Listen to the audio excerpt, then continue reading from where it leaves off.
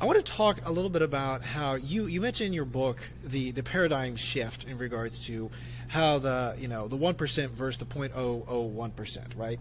And the 0.001%, like you mentioned, we were talking offline, they don't look to really add, definitely if it's like second generation or whatever, they're not looking to add another comma to their wealth, right? They're looking for status symbols, just in different way.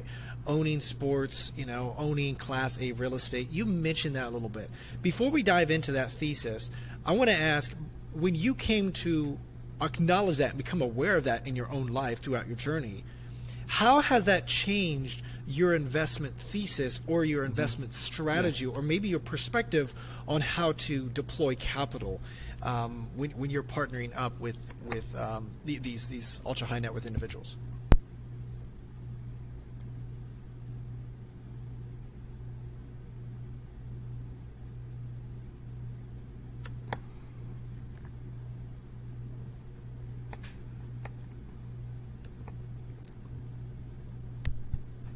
The money always has a voice, and you have to give them the best product today. And the best product today isn't necessarily something that pays the highest return. It's something that they can brag to their friends about.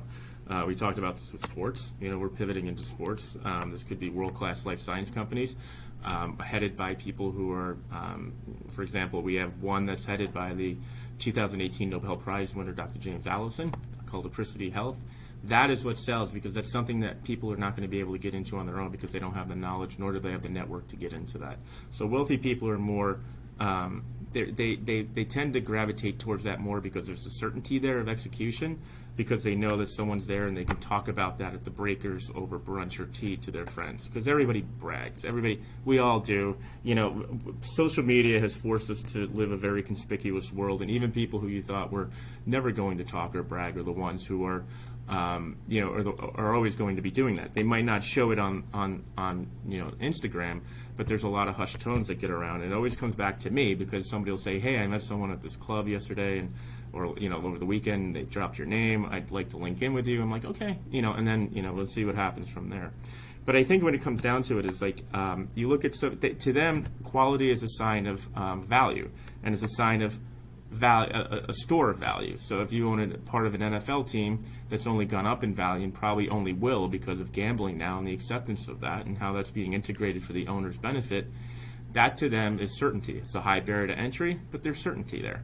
Same thing with statement class real estate, Class A real estate. If you've ever heard of the store Zara, the family office, that is one of them is based so what I down find here. so interesting about they this, deploy just like $2 billion a just year to into what they call you're statement not class looking assets. for That's the returns best in apartment buildings, in their paradigm, or, in their perspective, Amazon they're not looking centers for returns. It's more throughout of that the country, status symbol. I think you mentioned in your book kind of Trump. The reason why I bring up Trump, I know he's kind of controversial, it's because everybody knows Trump. They have at least he's bought obviously a lot of $4 real billion a estate year in that's some being very thrown high off in caliber cash that they need places, to Trump put Towers, somewhere. etc. And what they're doing is and they're again, putting that it is into more the of that world's status best symbol, real more so estate, than and that about return 85% on of their investment. portfolio is some of the world's best just, real I want to estate in reiterate London, that. New York, LA, and Miami too.